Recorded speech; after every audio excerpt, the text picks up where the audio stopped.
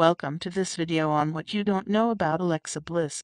In this video, we'll take a closer look at the life and career of one of the most popular and successful professional wrestlers in the world today. Alexa Bliss was born in 1991 in Columbus, Ohio. She began her career in fitness and bodybuilding, and in 2013, she was signed to a developmental contract with WWE. She made her main roster debut in 2016, and since then she has become one of the most prominent and successful female wrestlers in the company. But there's more to Alexa Bliss than just her success in the ring. She is known for her bubbly and outgoing personality, as well as her love of Disney and all things pink. She has also been open about her struggles with body image and an eating disorder, and she has used her platform to raise awareness and support for mental health issues.